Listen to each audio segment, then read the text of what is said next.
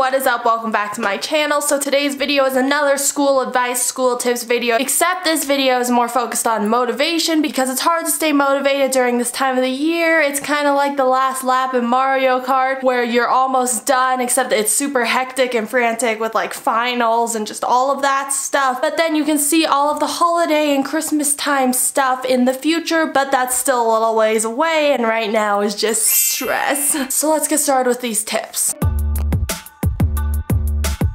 The first one, I actually saw someone comment this on one of my other school related videos, and that is to stay focused, give your phone to someone else, whether that's like a roommate or a sibling or like, I don't know, a parent, whatever. Giving your phone to someone else makes you obviously not be able to check your phone and go on TikTok. Next one, disable all of your notifications on your phone, on your tablet, whatever. So you're not getting iMessages and seeing Twitter notifications and seeing just any notifications. Just disable them, or if you don't want to do that, just disable like the little sound thing or like the drop down notification that comes, you know, like on your screen right here. And like in all these videos, everyone's like, establish a routine, but when you're super stressed or behind, literally, you just need to get the work done, get things done whenever you can. Sometimes it's hard to stick to a routine at the end of the year, so it's okay if you keep straying from your routine. Just as long as you're getting things done, it's okay. And then if today isn't the due date,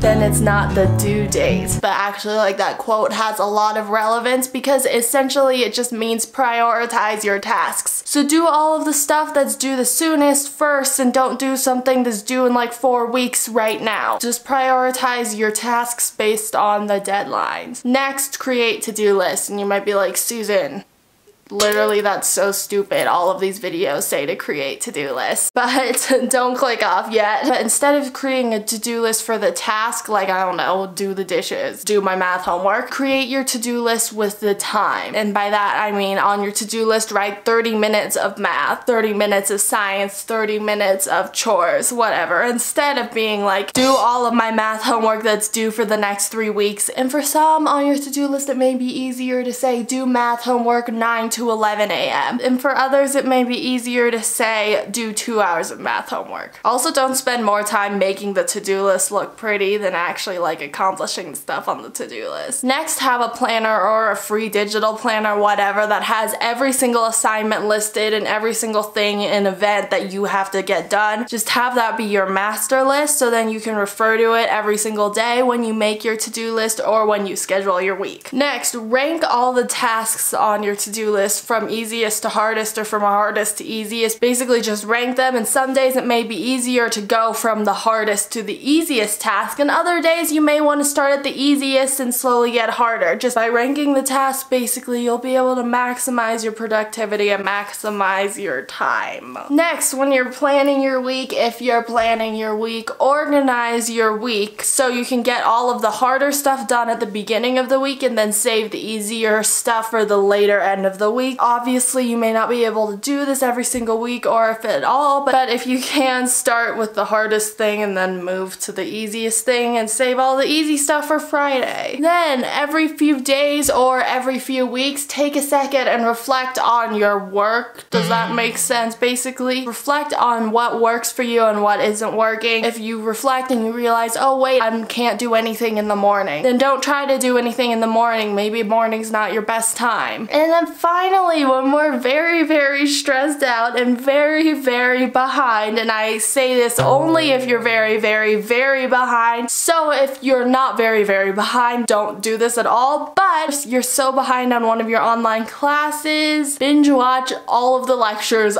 all at once. Just schedule out 10 hours and then do the assignment right after if there's an assignment that goes with the lectures, because then all that will be fresh in your memory and you'll probably forget it all immediately afterwards, but it'll be fresh in your mind for when it needs to be fresh in your mind. And I'm not saying do this normally, but only if it's your last resort. And now, how to stay motivated to get all of your stuff done, because it is hard.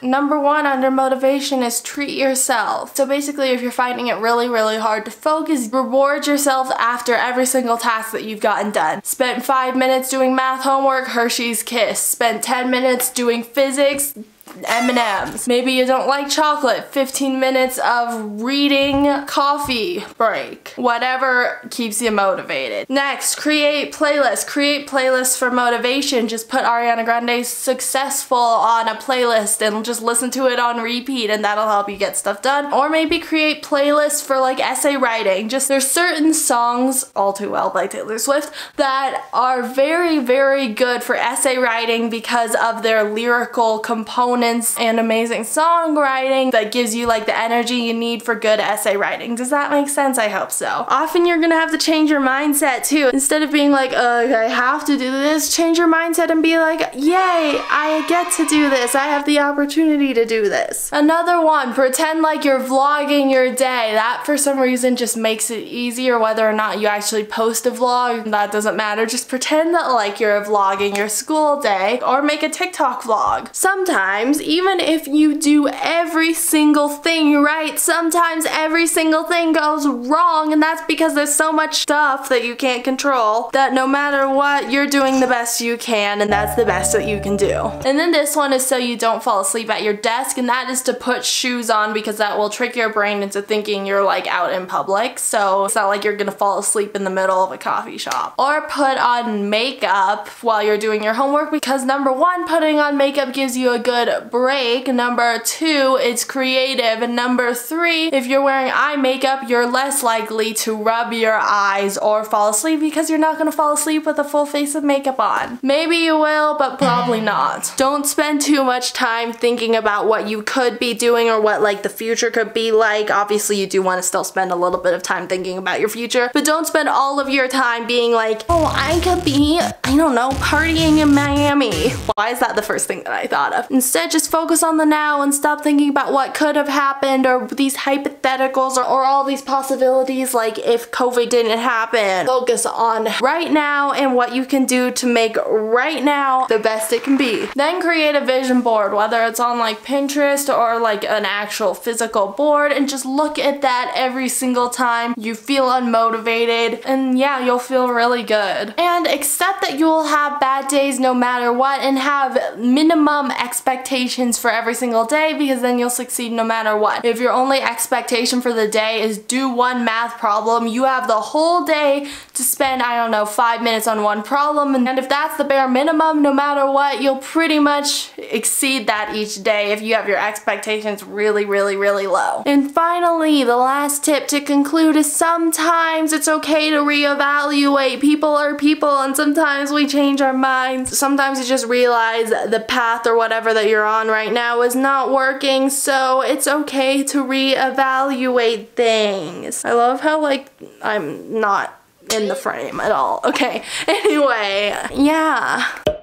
So those are all of my tips. I really hope you can use these because that's the goal, that you feel good about school and good about whatever you're doing. Anyway, thank you so much for watching today's video. If you liked it, please give it a thumbs up. Comment down below whatever you want. Subscribe to my channel, turn that notification bell on, follow me on Instagram and TikTok, and I will see you next time. Bye!